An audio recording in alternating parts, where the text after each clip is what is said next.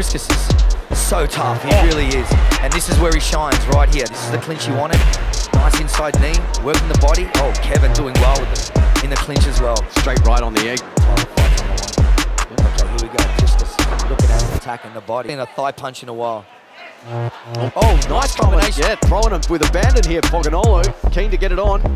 Oh, he's trying to pick his shot. There we go. Nice knee to the head. Oh, another double knee to the collar jaw. tie. Oh, wow. Kevin's starting to hone in now.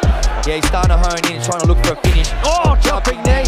Priscus is in a lot of trouble. Referee having a close look at it. Priscus has got to get off that fence. Kevin Jousset is coming in for the finish. Lots of pressure. Crossing elbow.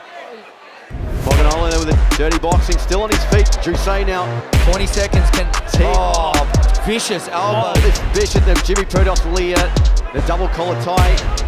Well, that one taken on the arms. Another just eating elbows here is Fogagnolo. He's hanging in there. Priscus is going to make it. Yep. He's going to make it there. He's just punching himself out. He's just getting tired. Yep. Oh, look at this beautiful takedown by Priscus. That was beautiful. Now, that being said, manages to battle in round number 4. And here we go. Championship rounds. Round 4 or 5. Again, Priscus starting with a lot of energy.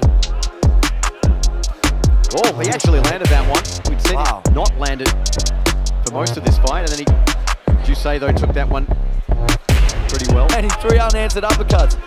Just when we thought he's out of gas, he's got something, another uppercut there from Fogagnolo. That's the thing about Priscus, he is so determined. He will just continue this middleweight title fight.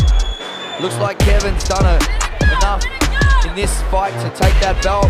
Priscus has done everything he could to hang in there like a champ. And Kevin Jousset. Kevin